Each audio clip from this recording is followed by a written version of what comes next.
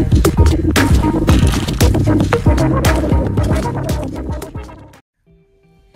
everyone, Melissa here. Today I'm doing a winter set for Robin. We are doing a buffalo plaid and we're going to be using these really cute stickers I got from Amazon, which I will leave a link below for. But what's special about this buffalo plaid is we're going to be doing it all hand-drawn. And I know that sounds incredibly terrifying to all of you, but I have a little cheat to make the lines stay straight. I don't require you to do perfect lines other than the etching, other than the lines in the plaid itself.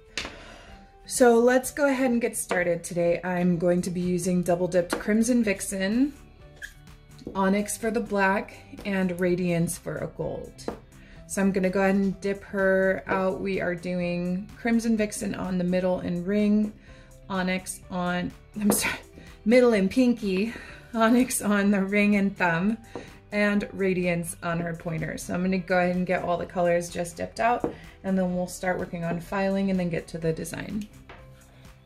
Okay, now we have all of our colors dipped down. I'm going to activate and file and smooth all of the nails to get ready for designs. Okay, I'm gonna take my buffer and I'm gonna smooth this nail just a little bit more, a little bit finer smoothness, just for the purpose of drawing over it.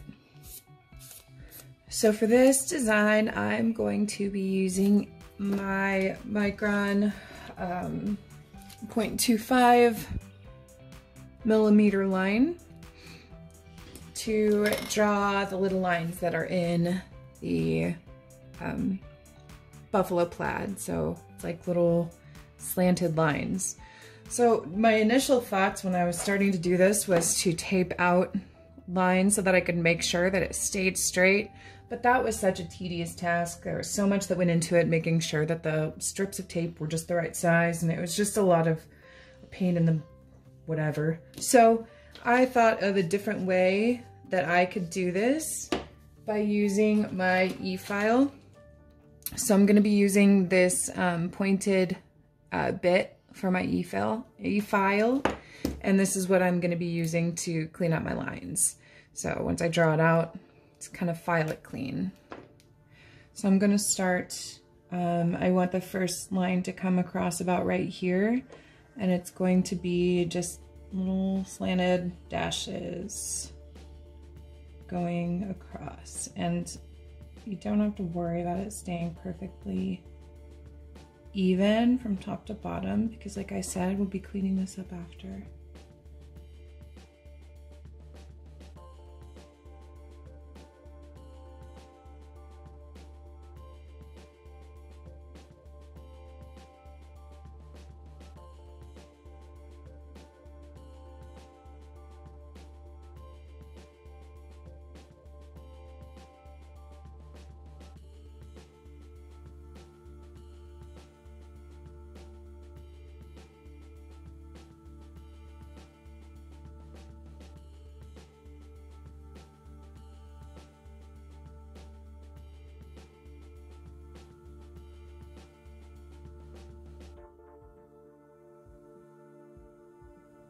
Okay, and then I'm going to do another set kind of going across right here in the same way.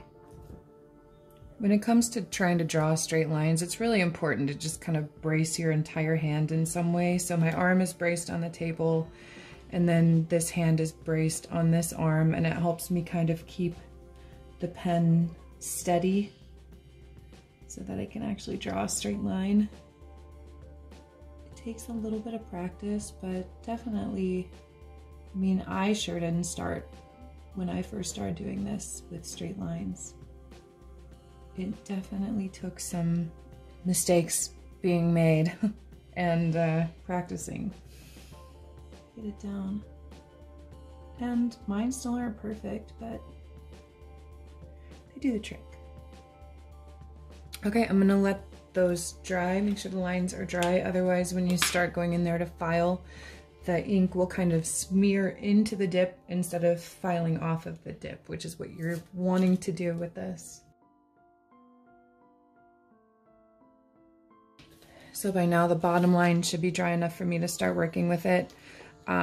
If you don't have an e-file or a bit like this, working with a regular straight line file can also do the trick. If you just go back and forth and just try and be careful and only hit those spots. This for me I think is more precise, so I'm going to be using it.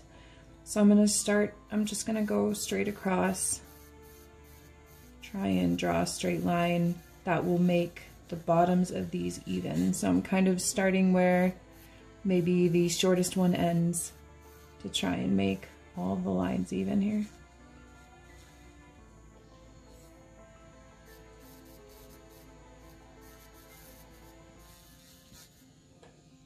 And then I'm gonna do the same on the top. And I'm just filing away. Because with these Micron pens, if you make a mistake, that's one of the best parts about them, is you can just file the mistake away and start over. So why not use it to just file away a part of what you've put on the nail?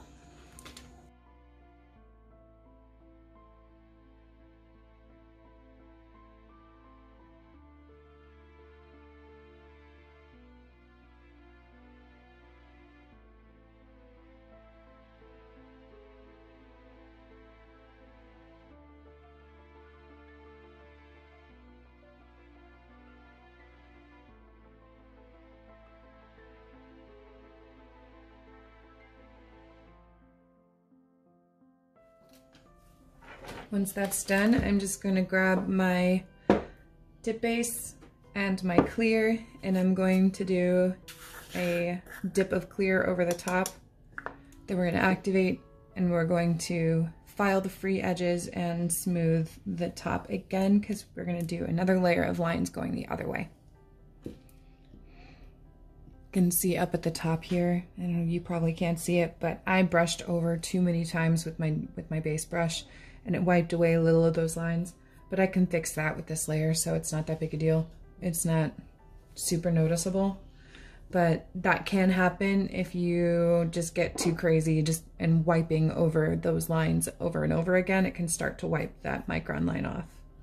So you just want to be careful, more careful than me apparently. Okay.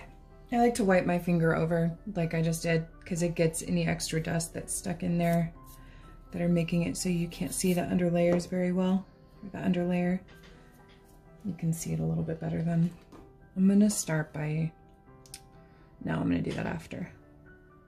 I was gonna start by fixing those lines, but I don't want to accidentally file that off, so I'm going to come in. So we're going to come down now in the direction that will basically cross through the direction that we did before. So I'm going to start the top and just work my way down, doing lines that cross through.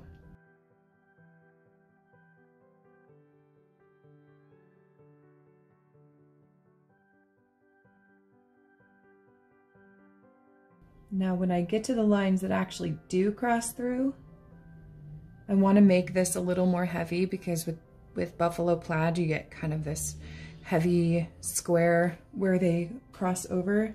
So I'm actually going to come back in and do the opposite direction again, coming through here just to thicken that out,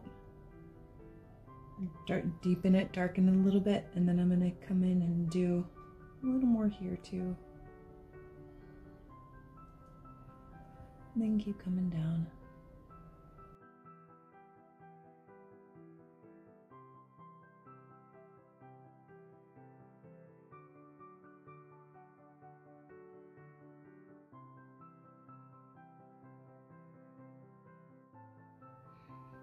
Okay. So I'm going to come back with my little e-file bit and do the same thing I did with underlayers, going with these lines. And then I'm just going to do a layer of dip base over the top to encapsulate this, because I don't want to have to do another layer of clear. There's no reason for it. And then we're going to go on to putting our stickers on our nails.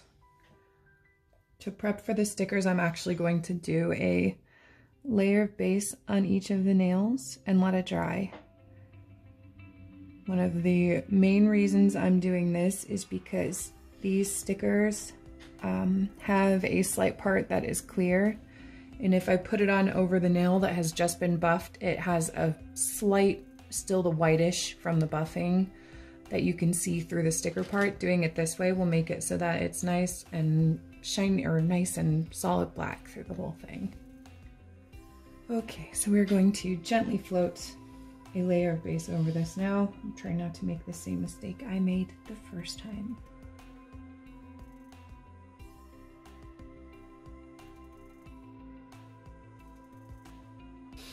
All right, now once it's dry, we're gonna do our stickers. Now these stickers are very easy. They're called Pop Finger 3D Design Nail Sticker. They're not really 3D, I guess slightly, but I want this one here. It's for the ring finger. So it just peels right off and then sticks right on the nail. Very easy. My nails are a little long. To make placement simple, you could use tweezers. I like to make my life more difficult than that.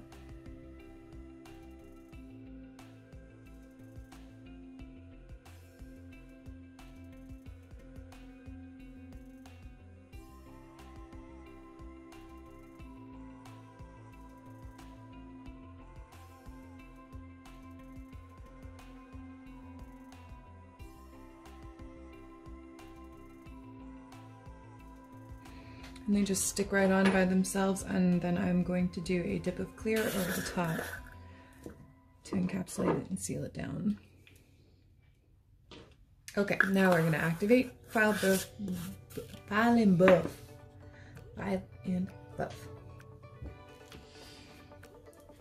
Okay, now I'm just gonna activate and top coat everything.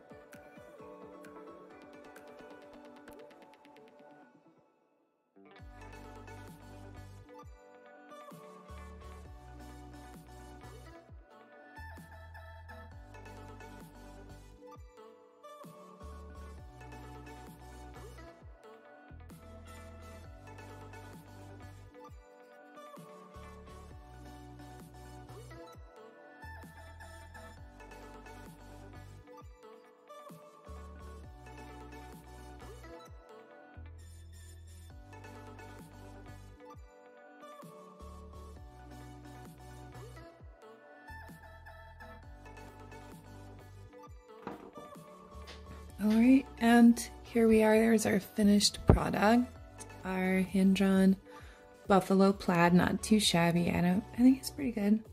And the stickers. This is Robin's winter set.